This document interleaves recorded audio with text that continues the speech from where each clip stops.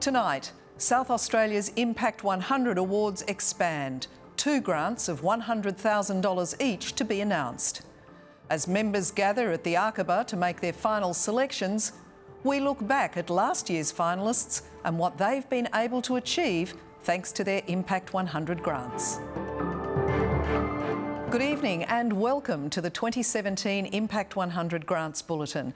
It's been a busy and productive year, not just for IMPACT100 with its expanded membership, but also for the 3 organisations which received finalists grants of $20,000 each, and of course the Zara Foundation, which received the major grant of $100,000.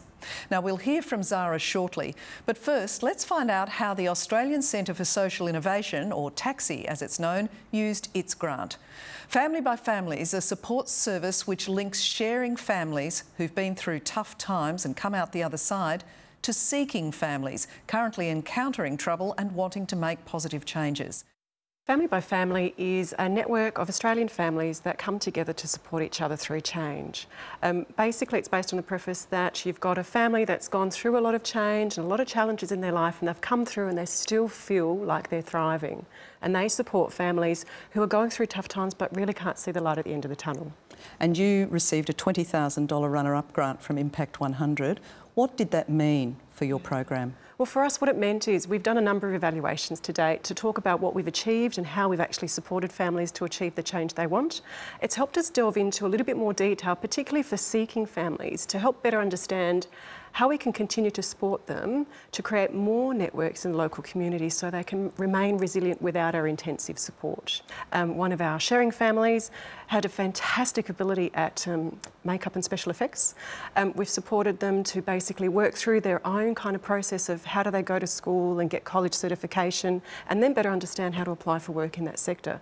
And so she's actually continued her engagement with Family by Family as a sharing family, as well as maintained her own self-education and looking at revenue streams to pay for that herself as well. So it's actually making her more resilient and being a great leader for her daughter. So she's actually being a great role model as well.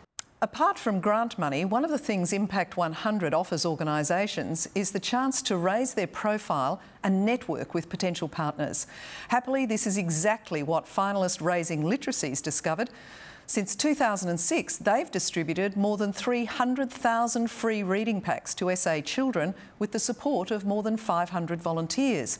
But thanks to last year's involvement with IMPACT100, they've not only boosted their profile, but also created a new and very productive partnership.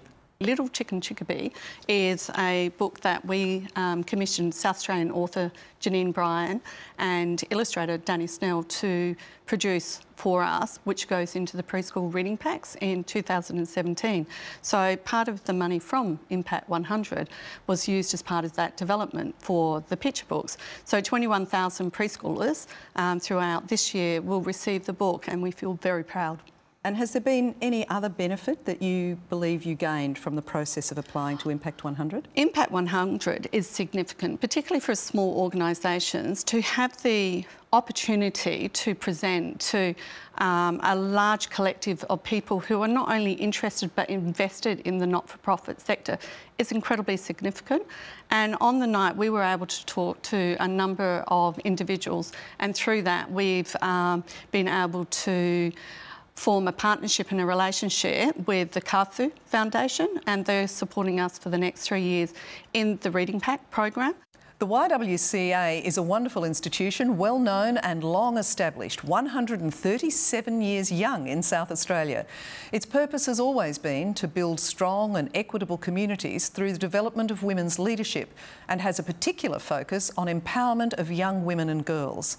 Thanks to becoming a finalist last year, the YWCA was able to deliver 4 of its Every Girl programs to students in Port Pirie and support renewal of the organisation in an important regional area.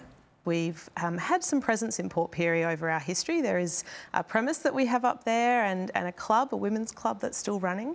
But we haven't been able to do any work with the younger generations of recent years. So this $20,000 has enabled us to employ a staff member in Port Pirie, train her in the delivery of the program, and we've been able to deliver 4 programs in primary schools and John Pirie Secondary College as well over the past 12 months. So that's close to 100 girls that have been put through this amazing leadership training. But it's also enabled us to do some scoping around what are the gaps in services up in Port Pirie and what other things we could be doing.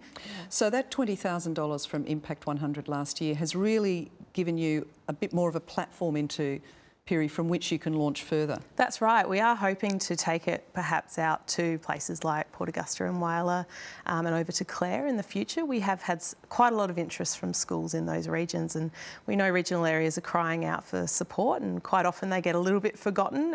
Zara Foundation Australia was born out of an almost unimaginable tragedy. But sadly, Zara Abrahimzadeh's children are not unique in their loss. Thousands of families across Australia suffer violence, often in silence and without hope of escape. Zara Foundation Australia was established to support such families and build their capacity to establish lives free of that debilitating threat of violence from within. This determination to create something positive out of a domestic violence tragedy's been inspirational to many, including those IMPACT100 members who voted last year. It was life-changing for our organisation, absolutely amazing. It's really helped us to develop our infrastructure. So through the IMPACT100, we've been able to purchase a vehicle.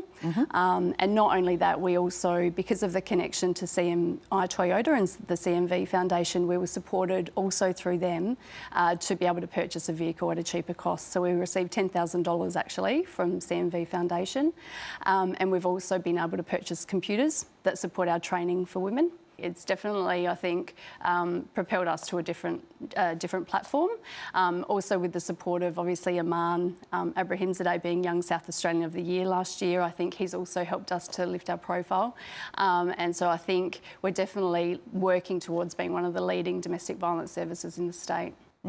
You've got a little piggy there. I do. What's that for? So this is one of our tools that we use for women. So obviously our focus is economic empowerment. So our clients get given one of these, and the story behind this pig is that we had a woman who attended one of our financial literacy programs. She talked about how she used to save all of her $2 coins in a 500ml Coke bottle.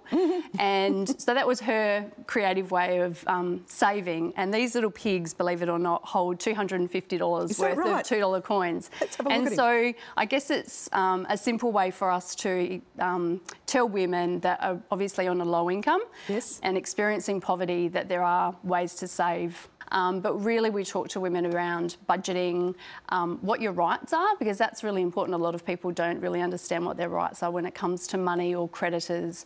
And then we can link women into financial counsellors as well. When you're in a situation with a partner who has a tendency to be violent, they're also somewhat controlling, which is why a lot of people in that situation feel trapped. That's right, that's right. And so that's exactly why financial abuse has now been identified, and it's being acknowledged now as a form of domestic violence, which is really important because perpetrators can really use that as a tactic and a strategy to prevent women from leaving. So it can be about having access, not allowing her access to money, not allowing her access to work, all of those things that create a further barrier for her leaving. Yeah. So it is really about that control and power, like you said. So how many clients does Zara Foundation have now? Yeah, so our Pathways program sees around 15 women per term. So since IMPACT100, we've seen 40 women go through our program, and they're women who are moving on into further education at TAFE, for example, or into